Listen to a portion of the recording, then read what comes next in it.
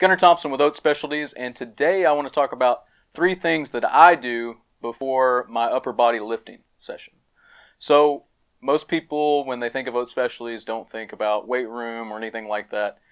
As we have explained in the past, we're not anti-weight room, we're not anti-weights or anything like that. Instead, we just focus on the equipment that is a little bit underutilized in our opinion, and things that can really enhance from a sport-specific plane. So, as a retired baseball player and someone that is not competitively competing as an athlete, I do lift on a normal basis. I try to do, probably 4 strength training sessions a week, upper body and 2 upper bodies and 2 lower bodies. So, for me, being a former pitcher, my shoulders are kind of achy sometimes. So I use 3 tools before I lift for upper body every single time. Every single time it helps me get loose. It helps me kind of stabilize that shoulder joint a little bit better. And then ultimately it kind of increases my range of motion because I'm someone that's always been extremely tight. And so I always need that range of motion. The first thing that I implement is, and the first thing that I start with, is the shoulder tube. So I use the shoulder tube to kind of increase the blood flow to the entire arm, even a little bit of the scapula and a little bit of the pec as well. And I go through about 10 seconds of work, and then I take a break and I do the other arm. So because I'm doing an upper body lift, I don't just focus on my dominant side arm.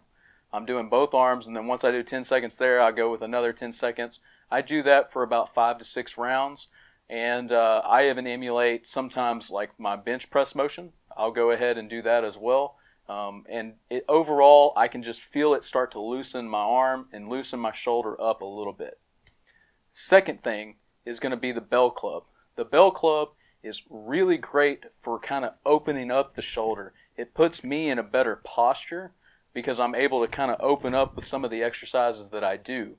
And it increases that range of motion, which makes it a little bit more efficient whenever I'm doing my workout. So I love doing the bell clubs.